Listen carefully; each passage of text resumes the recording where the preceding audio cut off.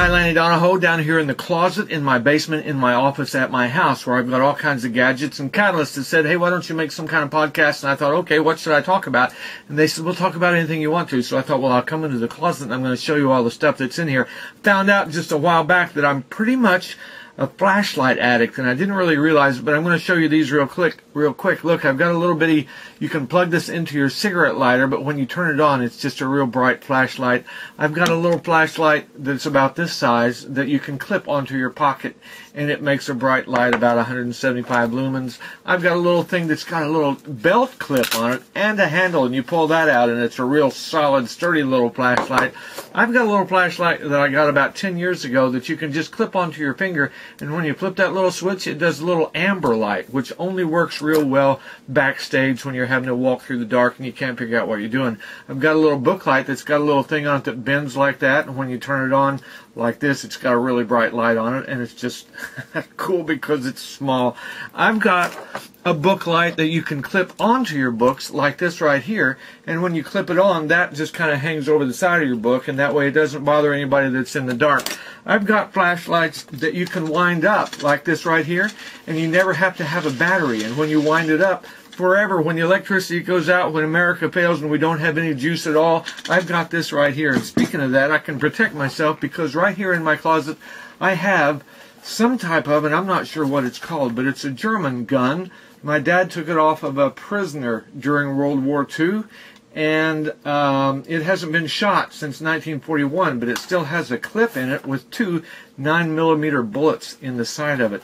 I'm going to take that this week and figure out how much it's worth, but I'll never sell it. But it is a cool gun, so if you're thinking about breaking into my closet and taking any of this stuff, don't do it. I won't really need the book lights because I have a Kindle, because, again, I'm a gadget freak. The Kindle is amazing. You can put hundreds and hundreds of books on this Kindle, read them all, the New York Times, the Wall Street Journal, anything you want, all right here with a battery that lasts forever. But Kindle number 2 is now being produced and should be out by the time you watch this type of thing. Of course, I've got an iPhone, and everybody loves iPhones. One of my favorite things is to look at the apps on the iPhone, and a lot of times when people say they're having problems, I just play a little violin thing here and let them know how sad their sob story is, and that's one of my favorite things. But there are other apps that I love. Evernote is one of my favorite apps because you take notes on your iPhone and it automatically goes to your computer and it automatically goes to the web, and it switches back and forth and it labels them, and you can take pictures with it. And speaking of taking pictures, I take pictures sometimes with this little Olympus because it goes underwater, and I don't know how they make it where it has all kinds of buttons and little stuff like this and a card in it, and it goes underwater and it doesn't affect it. But I have another camera right here that takes about a 12 megapixel thing, but the cool thing about this is that when you take the little card out, you can see that it says iFi on it, and what this means is that whenever I take a picture with this camera, because of that card, the pictures that are on that card automatically, without connecting it to anything, goes through the air and connects to my Evernote, which I can then push a button and it goes over to my iPhoto, which of course is in my iBook. When I'm looking at my other stuff, I've got a little flashlight here that's on a little tripod, and you can just set that up on a tripod. I actually have this camera on a tripod, and if I took it over to a mirror, you could see the camera on the tripod, I think. And oh look, it's me wearing Cartman pajamas.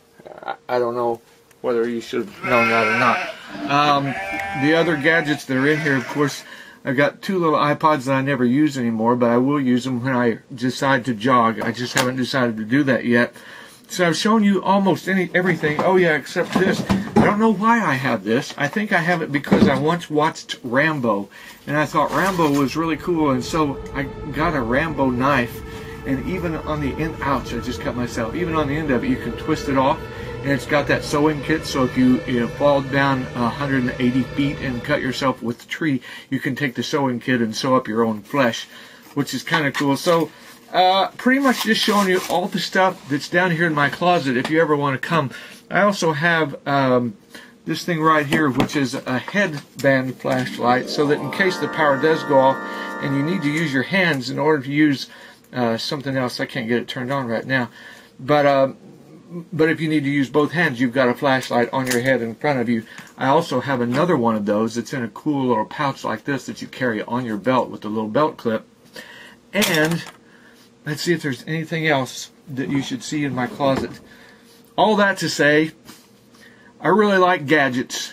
And, oh look, this right here, this sticks on your wall and then it velcros off, and then all you do is push it and it becomes the light, and it's amazing in a dark room.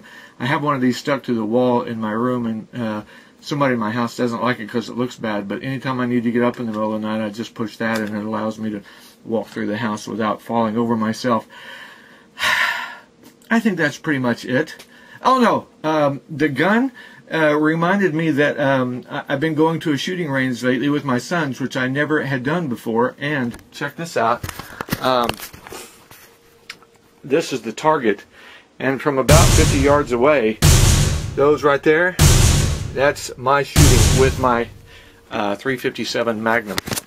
So, I think pretty much that's as long as they'll let me do a blog for. And that's all the stuff that I see right now. If we do section 2, I'll pull all the other stuff off the shelves. But don't forget that Catalyst is coming up in October and you want to be there. And that Big Stuff is having a film festival. And if you know anybody at all that knows how to do films, not like this, where there's a big white light on my head, but knows how to do lighting, you want them to apply. So go to BigStuffFilmFestival.com after you've gone to BigStuffMedia.com.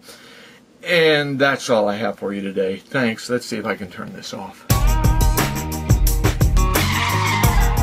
One more thing. The camera that I used, it's called a Sanyo Exacti, and it does 1980 by, 1720 pixels. That's full on HD. And if you got real close in the light, you could see every hair on my beard. And it needs to be dyed. When you see me at Catalyst, those will be brown again. One more thing. 2 million candle power. This shoots a beam of light across 3 neighborhoods about 5,000 yards and will totally light up the ceiling, the roof of the neighbors in 3 neighborhoods away. 2 million candle power. Okay, that's all. I promise.